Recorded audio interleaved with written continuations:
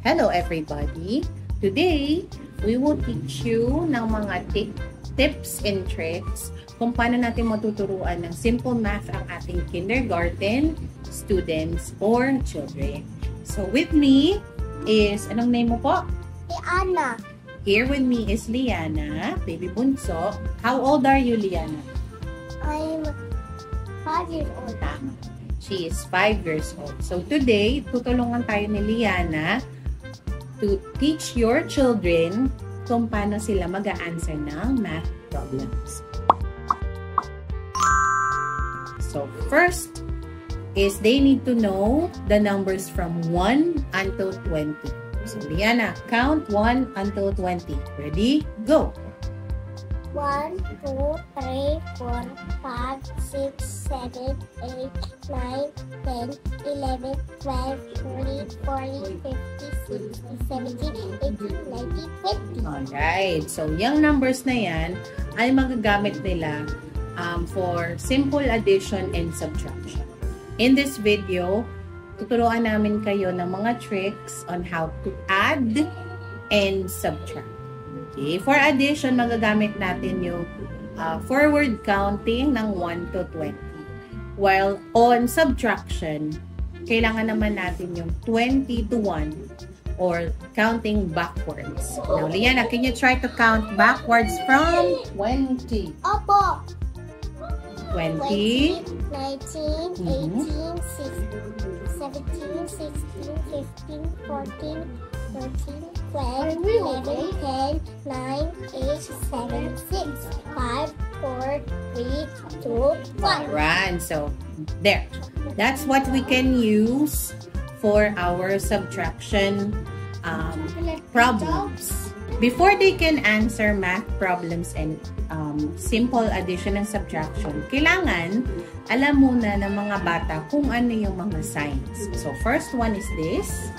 Plus. This is plus. For this, is this for subtraction or addition? Addition. Tama. This is plus sign for addition.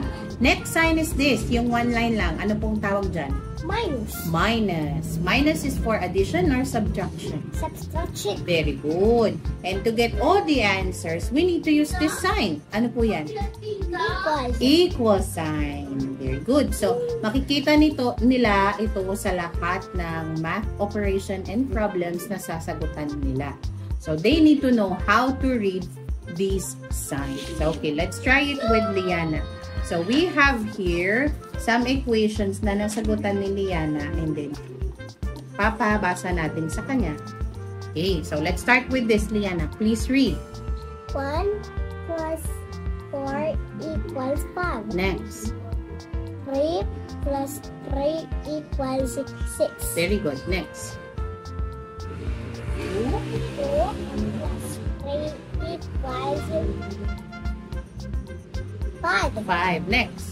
4 plus 2 equals 6. 5 plus 3 equals 8. Okay, now let's do it on subtraction. Okay, so for subtraction, we will use the minus sign. Okay, minus sign. Okay, let's try here. For this one, ang equals naman dito ay yung line lang. Okay, so let's try to read it. Ready? Go. 6 minus 4 equals 2. Next one. 8 minus 6 equals 2. 5 minus 2 equals 3. 9 minus 3 equals 6. Alright, very good, Liana. Alright, so let's start. 6 minus 4. 6 minus 4. Bawasan ng 4, magiging 2. Correct. Write mo yung answer mo. 2. Next. You got 8 minus 6. You got 1, 2, 3, 4, 5, 6. Okay. Alan natira ng 2. 2 ang natira. Tama. Next. Next. You got 5 minus 2. Bawasan ng 2, magiging 3. about 9 minus 3? Bawasan ng 3, magiging 6. 6. Tama po. There. So, yan ang finger method on subtraction. Okay. Now, on subtraction, pwede din ay gamitin yung drawing na katulad ng ginawa natin kanina sa addition. So, Addition. yes. For this, anak, do you remember yung cross-cross po? Opo. Ganito po yan. So, magdo-draw si Bagets ng number.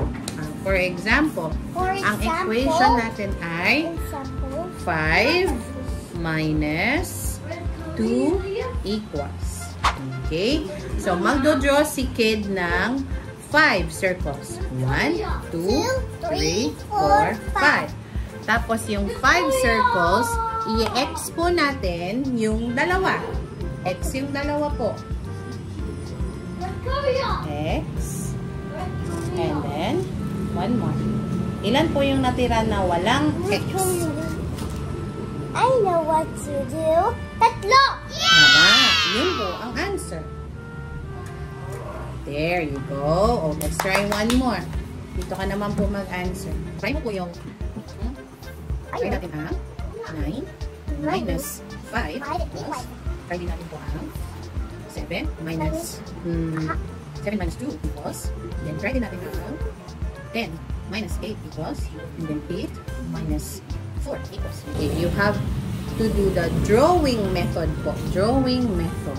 So we have 9 circles. Correct. 9 circles. 1, 2, 3, 4, 5, 6, 7, 8, 9. Ilan po yung lalagyan mo ng cross? 5. Tama. 5. Isa, 2, Isa. Okay. 3, 4, 5. Ilan po yung natira na walang cross? 4. Tama. Yun ang sagot. Next naman. We got 7 circles. 1, 2, 3, 4, 5, 6, 7. Minus 2. Bawasan ng 2. Okay. Magiging 5. 5 po. Tama po. Next na po. You got 10 circles. 1, 2, 3, 4, 5, 6, 7, 8, 10. Minus 8. Bawasan lang. 1, 2, 3, 4, 5, 6, 7, 8. Magiging 2. Tama. You got 8 circles. 1, 2, 3, 4, 5, 6, 7, 8. Minus 4. Bawasan ng 4. 1, 2, 3, 4. Magiging 4. Tama! Galing mo po. There. Yan po ang drawing method ng subtraction. Yay! Galing naman ni Liana. Okay, next naman po ay ang backwards. Backwards? Yes. Ito po ay magagamit natin sa big numbers like until 20. Under 20? Yes. Basta po ang kailangan lang ay alam ng bata na mag-count backwards from 20 until 1. Okay, can you try to do that po, Liana? Count ka po ng backwards from 20. Ready? Go! 20, 19. Go! 20. 19, 18, 17, 16, 15, 14, 13, 12, 11, 10, 9, 8, 7, 6, 5, 4, 3, 2, 1. Right. Right. Sa subtraction, we will count backwards. Like 10 minus 5. 10 minus 5. Backwards. 10. 10, 9, 8, 7, 6, 5. Great job. O, ganyan po ang gagawin natin sa bigger number subtraction using head and hand. Okay? Let's try. Can you try to do 12 minus 2? Can you try, Bunso? 12 sa head. 12 minus 2. 12. 12 try. 10 po ang answer. Okay? So now, mag-write na tayo ulit sa paper ng i-answer ni Liana. So let's try. 20. Kaya ko 20. 20 minus 8 equals 1. Then 16 minus 6 equals 19. Minus 7 equals. And then we'll try 15 minus 9 equals. And then 18 minus 4 equals. Okay, let's try. First one is 20 minus 8. You got 20. 20 where? Where will you put 20 po? This. Okay. Saka 8. Okay. 20, 19, 18, 17, 16, 15, 14, 13, 12. Tama. Okay po ang answer. 12. Okay, next. You got 61 grade. 16 minus 6. 16, 15, 14, 12, 11, 10.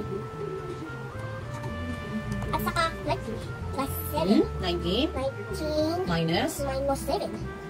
19, 18, 17, 16, 15, 14, 12.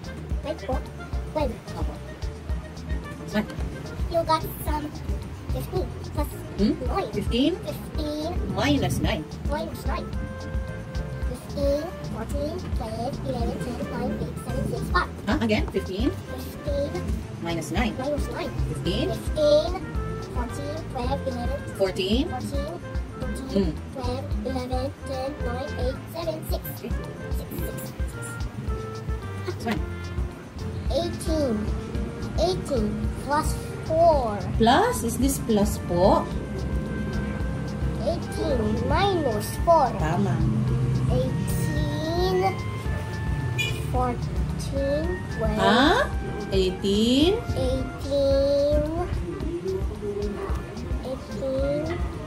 17, 16, 15, 14. Okay. 14. 14. Tama. Very good. All your answers are correct. Great job. High five. Yes. There.